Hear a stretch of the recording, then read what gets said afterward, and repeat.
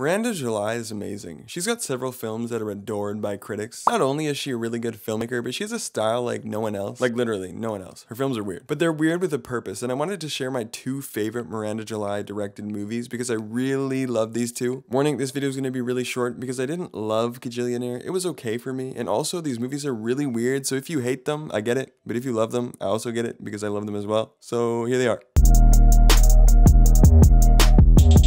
Okay, this is the shortest film on the list. Like, it's really short, like it's 10 minutes, but it really packs a punch in its message about how society currently communicates. It's basically like an episode of Black Mirror, but sacrificed the tragedy and cynicism for satire. The film is about a social app called Somebody, and I won't even tell you how the app works because I feel like if I tell you, it'll take away from the surprise factor of its cleverness. But all I'll say is this app is kooky, and it doesn't seem too far away from some of the apps we use today. And I think that's what makes it so clever and impactful in such a short amount of time. There's this theme music that plays throughout the film at every hilarious and emotional moment, and it sounds so beautiful. It's simple, but it really shines. I think the moment with the two twinning girls is my least favorite scene. I prefer the awkward, subtle humor from Miranda July's films rather than the rambunctious, in-your-face delivery, but overall it's great. It's funny, it's obscure, it's reflective, it's thoughtful, and it's only 10 minutes, so I highly recommend seeing it.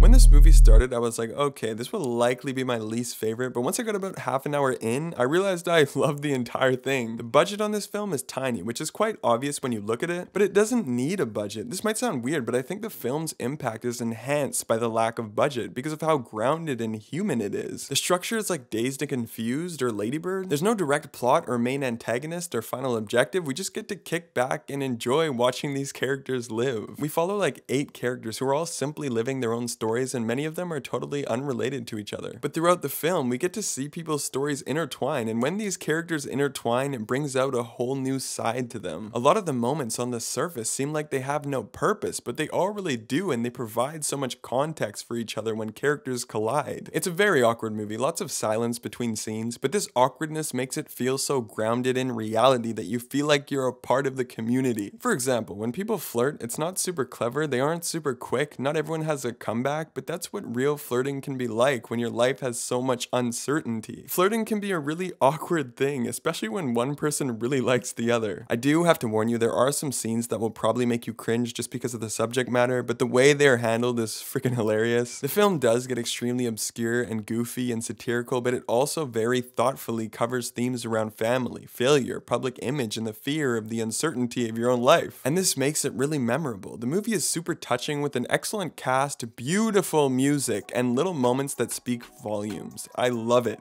So what are your favorite kooky weird films? Please let me know in the comments. I would love to discuss. And if you want to see more of these ranking best movie type videos, click the playlist in the top right. Thanks so much for watching, and I'll see you guys soon.